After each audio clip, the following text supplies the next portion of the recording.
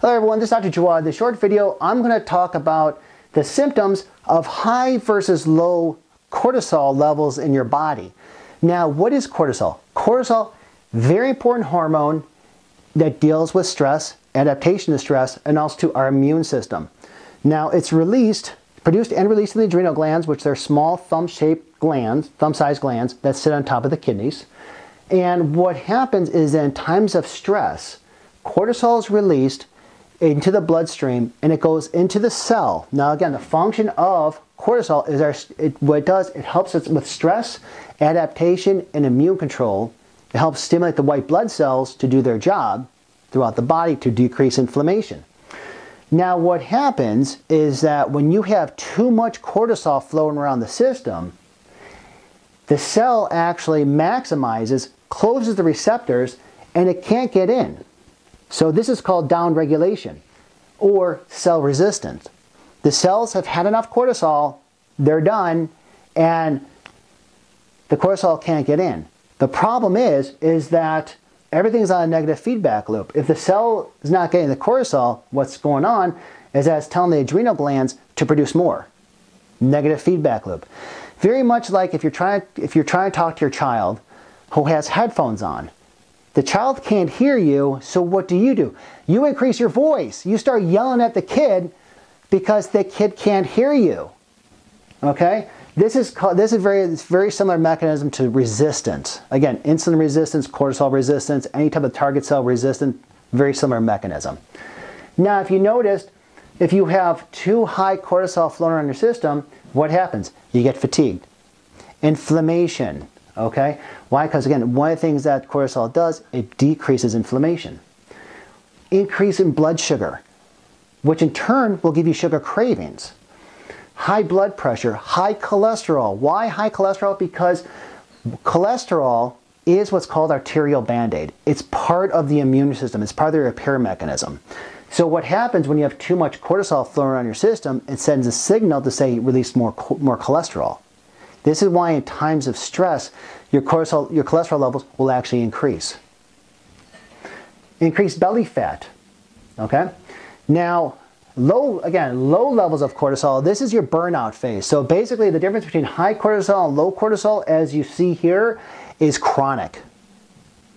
So this is where you have chronic fatigue. You have fatigue with high, but this is chronic fatigue, like chronic fatigue syndrome. You're constantly just tired all the time and you're achy. Chronic inflammation, again, same thing, increase in blood sugar, which will in turn increase sugar cravings. Because also too, cortisol is a sugar. So you do need also insulin to help escort into the cell. And what happens, then you get insulin resistance and then the body starts starving for nutrients. So this is where you get sugar cravings.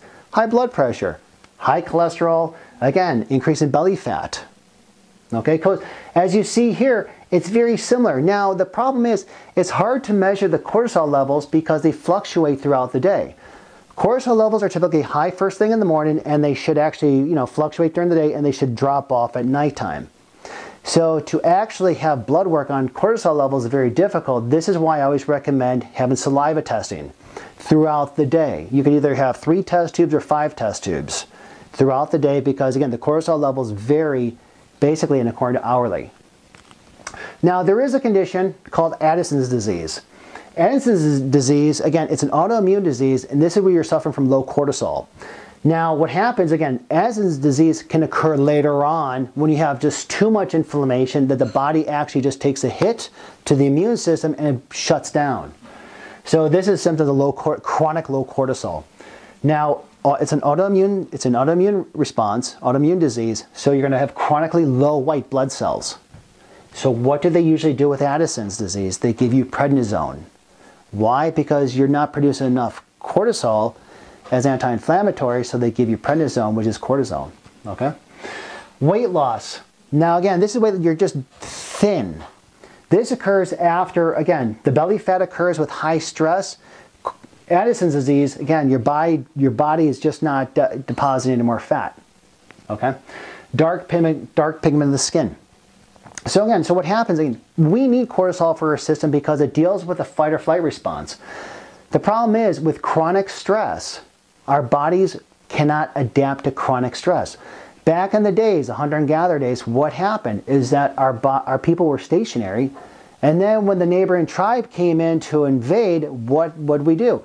We got up, packed our things, and left. We walked about 5 or 10 miles, and then we sat. The stress level lowered. And then when it happened again, sure, it happened again. But now, in the 21st century, we have that chronic stress all the time, and our body has a hard time adapting to it. Okay? So, what is the goal when people come to me and they're stressed out? The goal is to, first of all, lower stress. We can't change the stimulus, but we can help with what we do with it. So this is where exercise is very important. Now again, if you're chronically stressed out and you have too much cortisol, I always say monitor the exercise. If you feel burnt out with exercise, that's not what to do. Sometimes just exercise just means a moderate walk. Okay? Because exercise will actually increase cortisol. Find a hobby.